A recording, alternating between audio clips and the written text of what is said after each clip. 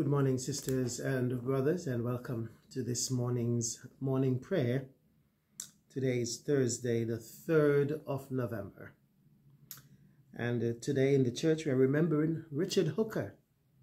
Richard Hooker was a major Anglican theologian of the Reformation around the same time, or just after Martin Luther and John Calvin. He died in the year 1600. He's a priest, a teacher of the faith. And so today, we're remembering Richard Hooker was an architect, as it were, one of the main Anglican theologians of the 16th century of the Reformation period. Let's pray as we start this new day. It's a rainy day here, rainy morning, rainy night, but we thank God for giving us grace to see another day. Let's pray.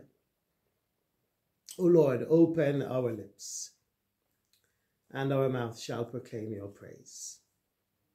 Your faithful servants bless you. They make known the glory of your kingdom. Blessed are you, sovereign God, ruler and judge of all. To you be praise and glory forever. In the darkness of this age that is passing away, may the light of your presence, which the saints enjoy, surround our steps as we journey on. May we reflect your glory this day, and so be made ready to see your face in the heavenly city where night shall be no more. Blessed be God, Father, Son, and the Holy Spirit. Blessed be God forever. Amen. The night has passed and the day lies open before us. Let us pray with one heart and mind. As we rejoice in the gift of this new day, so may the light of your presence, O God, set our hearts on fire with love for you, now and forever. Amen. I will make a way in the wilderness and rivers in the desert. I am the Lord, your Holy One, the Creator of Israel, your King. Thus says the Lord, who makes a way in the sea, a path in the mighty waters. Remember not the former things, nor consider the things of old. Behold, I am doing a new thing. Now it springs forth. Do you not perceive it?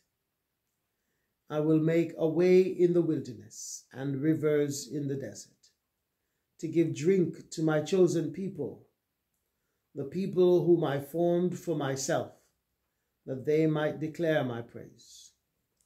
Glory to the Father, and to the Son, and to the Holy Spirit, as it was in the beginning, is now, and shall be forever.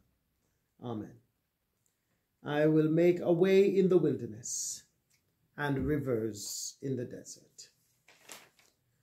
I will sing forever of your love, O Lord. My lips shall proclaim your faithfulness. The heavens bear witness to your wonders. I will sing forever of your love, O Lord. The assembly of your saints proclaims your truth. My lips shall proclaim your faithfulness. Righteousness and justice are the foundation of your throne. Steadfast love and faithfulness go before you. I will sing forever of your love, O Lord. My lips shall proclaim your faithfulness. And the collect. Almighty God, you have knit together your elect in one communion and fellowship, in the mystical body of your Son, Christ our Lord. Give us grace so to follow your blessed saints in all virtuous and godly living, that we may come to those inexpressible joys that you have prepared for those who truly love you. Through Jesus Christ our Lord. Amen. and a collect for remembering Richard Hooker. God of peace, the bond of all love, who in your Son Jesus Christ have made the whole human race your inseparable dwelling place. After the example of your servant Richard Hooker, give grace to us, your servants, ever to rejoice in the true inheritance of your adopted children, and to show forth your praises now and forever, through Jesus Christ our Lord. Amen. Amen. Okay. All right, our psalm this morning is Psalm 15, 1, 5. Psalm 15.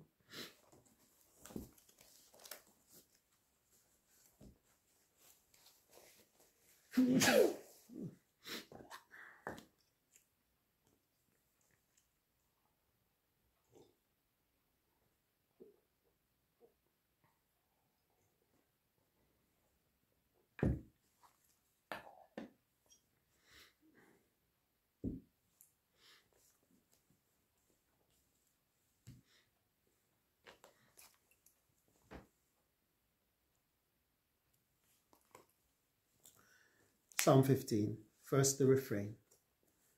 Through the greatness of your mercy, I will come into your house.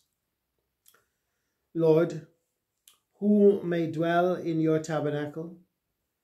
Who may rest upon your holy hill? Whoever leads an uncorrupt life and does the thing that is right, who speaks the truth from the heart and bears no deceit on the tongue, who does no evil to a friend and pours no scorn on a neighbor, in whose sight the wicked are not esteemed, but who honors those who fear the Lord. Whoever has sworn to a neighbor and never goes back on that word, who does not lend money in hope of gain, nor takes a bribe against the innocent. Whoever does these things shall never fall. Through the greatness of your mercy, I will come into your house. And our prayer. Lord, lead us to our heavenly home by single steps of self-restraint and deeds of righteousness, through the grace of Jesus Christ our Lord. Amen. Amen. Let's read the meditation for Psalm 15.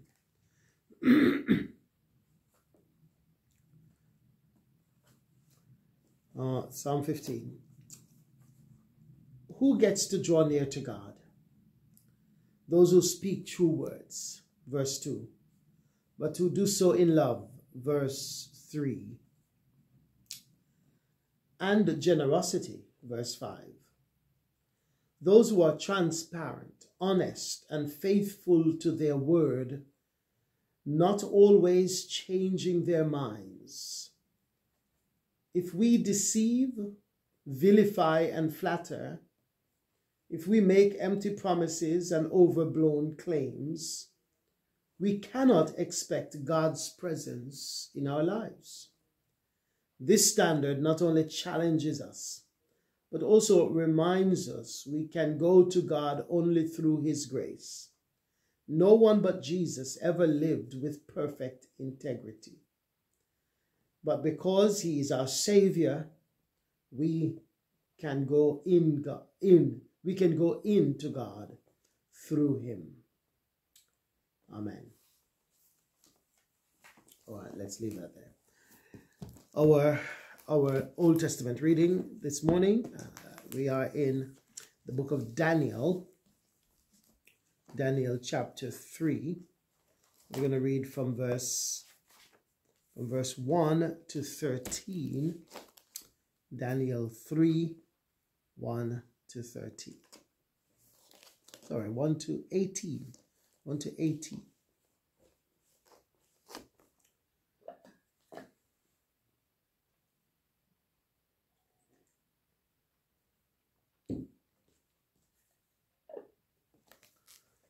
King Nebuchadnezzar had a gold statue made, 27 meters high and nearly 3 meters wide. And he had it set up in the plain of Dura in the province of Babylon. Then the king gave orders for all his officials to come together. The priests, governors, lieutenant governors, commissioners, treasurers, judges, magistrates, and all the other officials of the provinces. They were to attend the dedication of the statue with which King Nebuchadnezzar had set up. When all these officials gathered for the dedication and stood in front of the statue, a herald announced in a loud voice, "People of all nations, races, and languages, you will hear the sound of the trumpets, followed by the playing of oboes, lyres, zithers, and harps. And then all the other instruments will join in. As soon as the music starts, you are to bow down and worship the gold statue that King Nebuchadnezzar has set up. Anyone who does not bow down and worship will immediately be thrown into a blazing furnace." And so, as soon as they heard the sound of the instruments, the people of all the nations, races, and languages bowed down and worshipped the gold statue which King Nebuchadnezzar had set up. It was then that some Babylonians took the opportunity to denounce the Jews. They said to King Nebuchadnezzar, "May your majesty live forever. Your majesty has issued an order that as soon as the music starts, everyone is to bow down and worship the gold statue, and that anyone who does not bow down and worship it is to be thrown into a blazing furnace. There are some Jews among you. There are some Jews whom you put in charge of the province of Babylon, Shadrach, Meshach, and Abednego, who are disobeying your majesty's orders. They do not worship your God or bow down to the statue you set up." At that, the king flew into a rage and ordered the 3 men to be brought before him. He said to them, "Shadrach, Meshach, and Abednego, is it true that you refuse to worship my God and to bow down to the gold statue I have set up? Now then, as soon as you hear the sound of the trumpets, oboes, lyres, zithers, harps, and all the other instruments, bow down and worship the statue. If you do not, you will immediately be thrown into a blazing furnace. Do you think there is any God who can save you?" Shadrach, Meshach, and Abednego answered, "Your Majesty, we will not try to defend ourselves.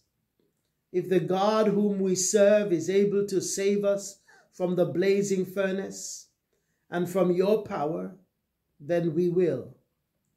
But even if he doesn't, your Majesty may be sure that we will not worship your God, and we will not bow down to the gold statue that you have set up." We stop there. All right. So the 3 young men, Shadrach, Meshach, and Abednego, decided that they will not bow before the statue or worship any false god other than the Lord God. Just to remind you, their names are Hananiah, Mishael, and Azariah. Those are their Jewish names. Shadrach, Meshach, and Abednego were their Babylonian names. Anyway, we'll leave that there. We know the story.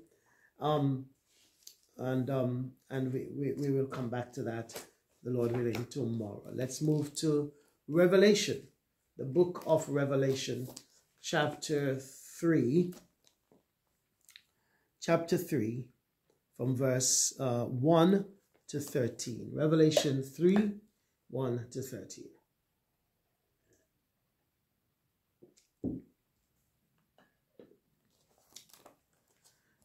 Just to say that, just one thing, maybe the three young men who refused to bow down to Nebuchadnezzar's statue, they have this faith in God. If the God whom we serve is able to save us from the blazing furnace and from your power, then we will.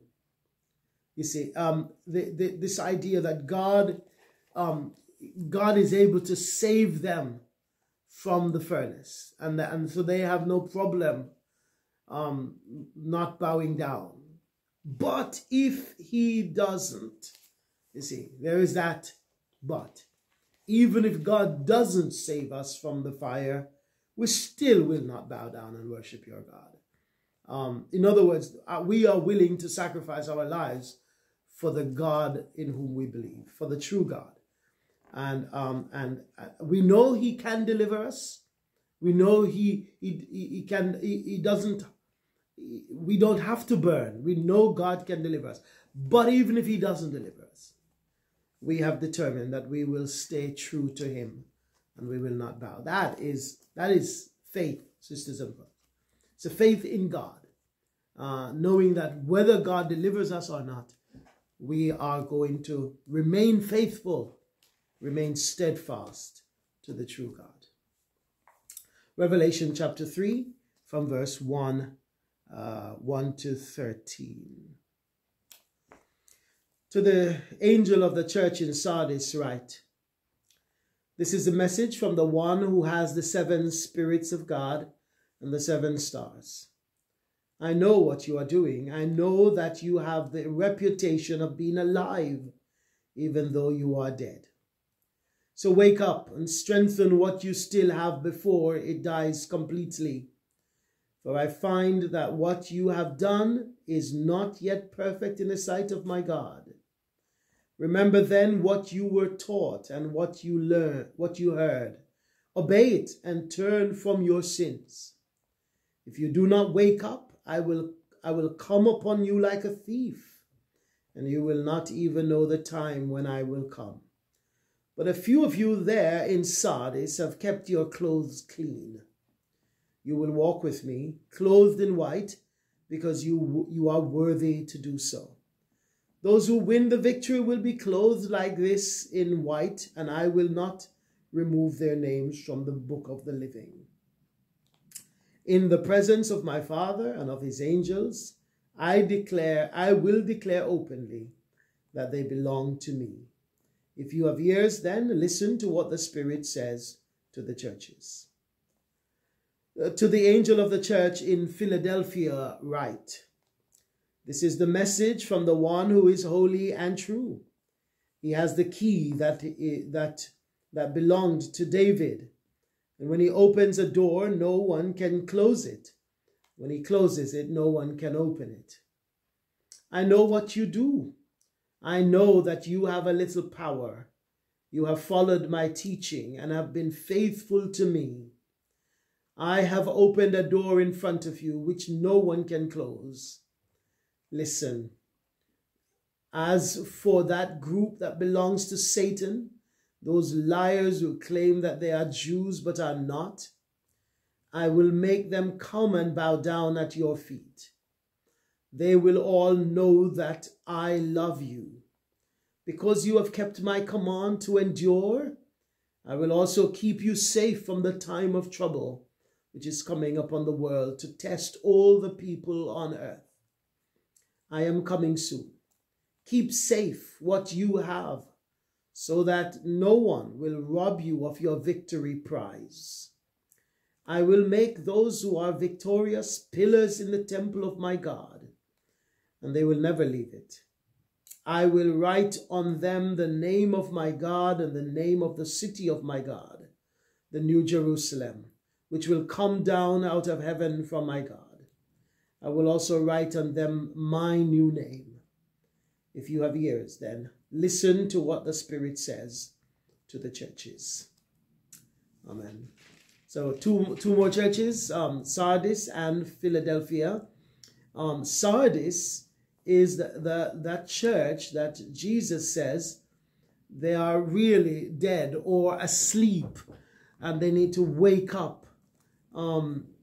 Jesus says they have a reputation for being alive even though they are dead, which is always striking, sisters and brothers. Here is the church, the church of Sardis.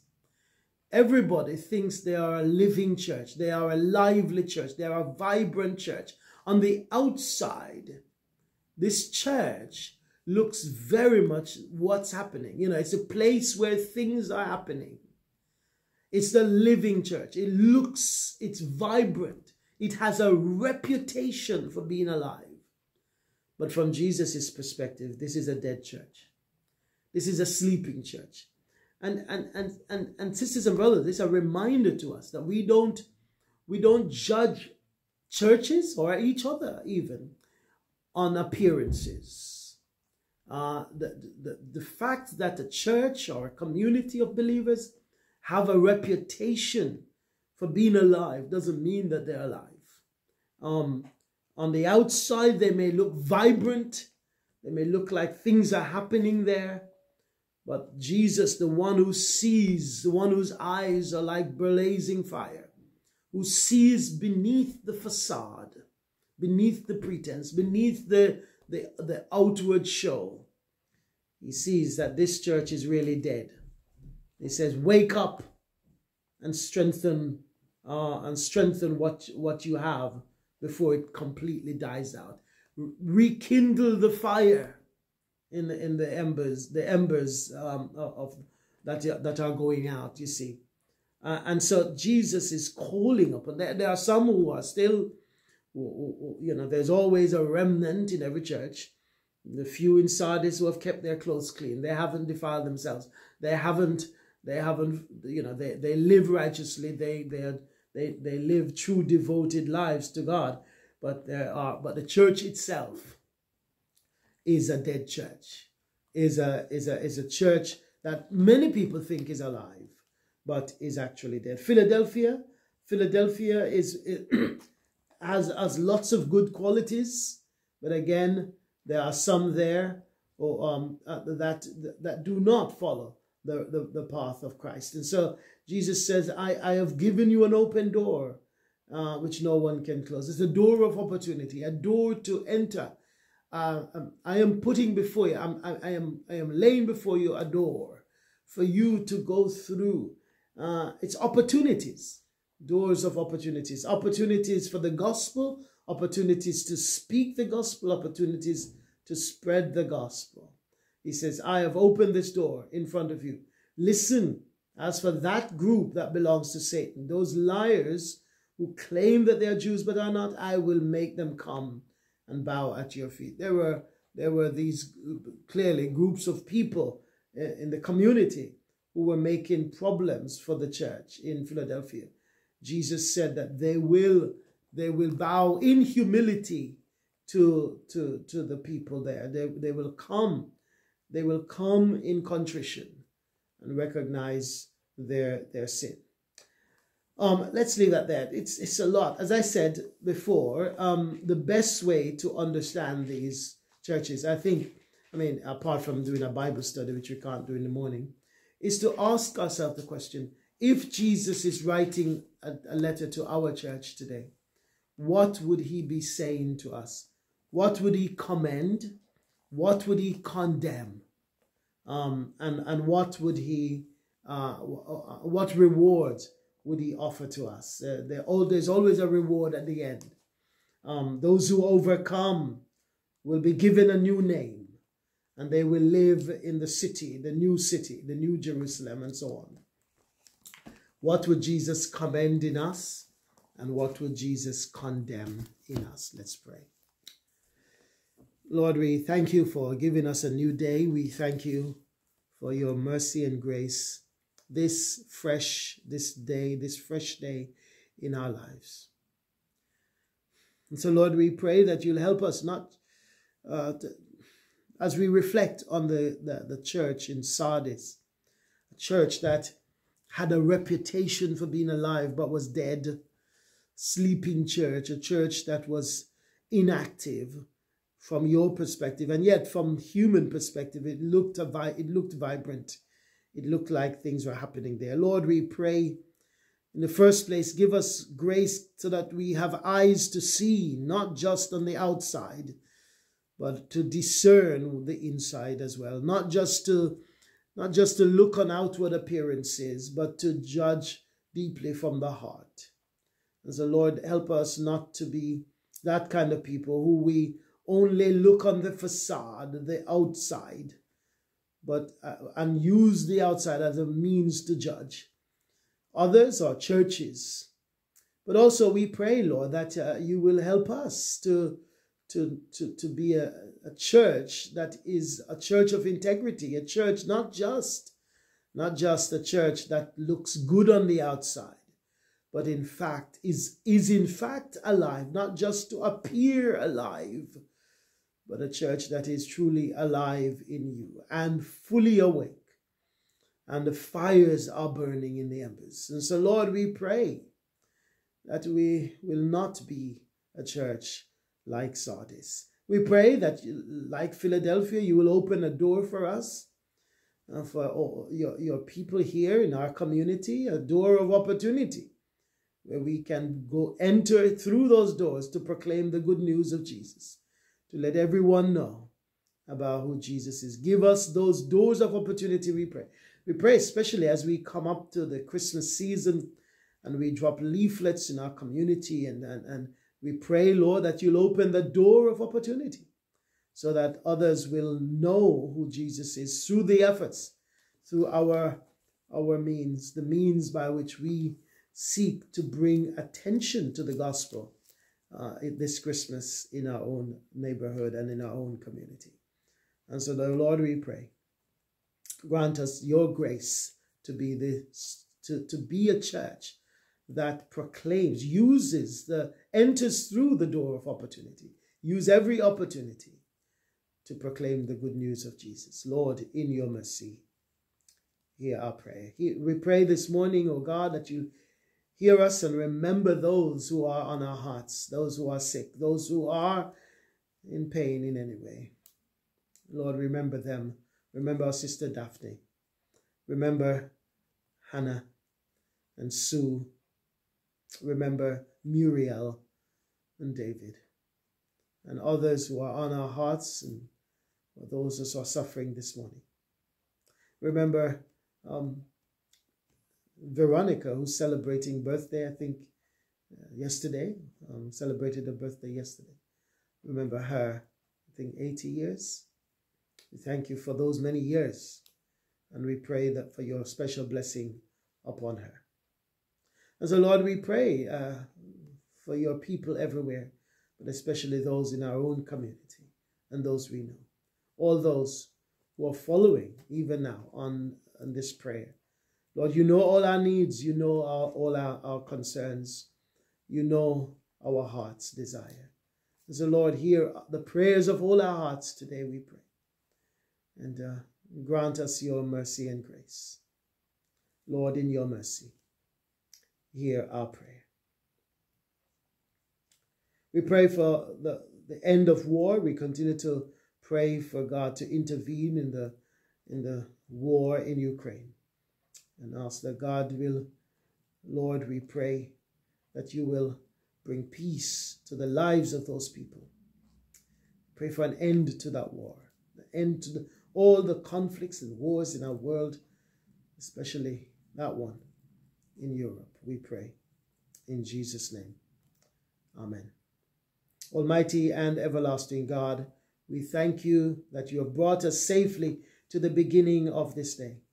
Keep us from falling into sin or running into danger.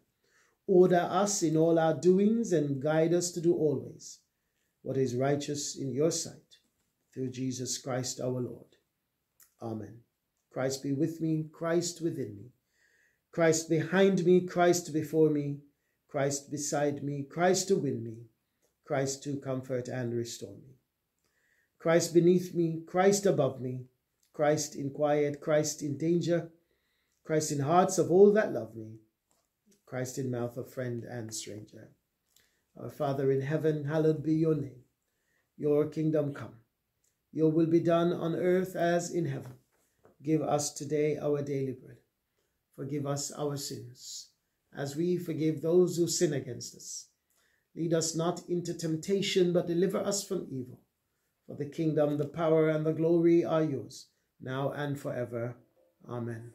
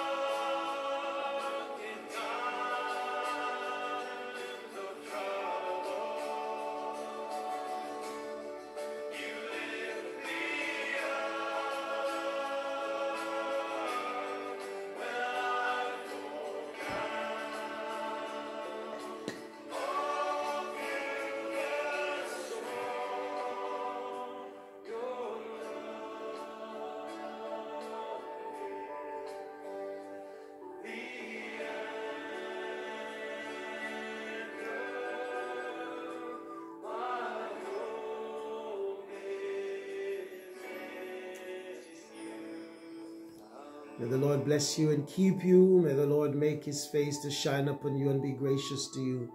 May the Lord look kindly upon you and give you his peace and his all-sufficient grace to sustain you today, sisters and brothers. In the name of the Father, the Son, and the Holy Spirit. Amen.